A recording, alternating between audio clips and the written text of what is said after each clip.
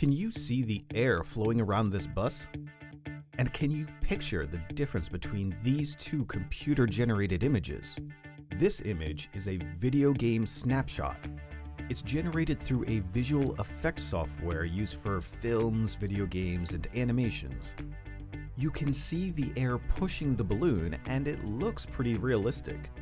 But in reality, this is the picture that represents almost exactly how air flows around the balloon at this particular circumstance.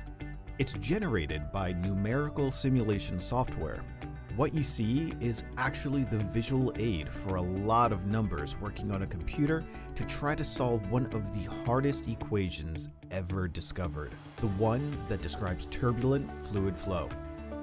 This is a computational fluid dynamics simulation. The goal of a CFD simulation is to predict on a computer the behavior of flow, like water or air, as it would happen in the real world. Behind the scenes of a CFD image, there's a lot of mathematics, physics, and computer science going on. In general, we can say simulations run in 3 different steps. First, the creation of a mesh that will define the domain of interest. Secondly, the actual numerical simulation that will calculate the flow on that defined domain. And lastly, the creation of images and movies to see and analyze the simulation. All those processes can be really complex and require a lot of expertise.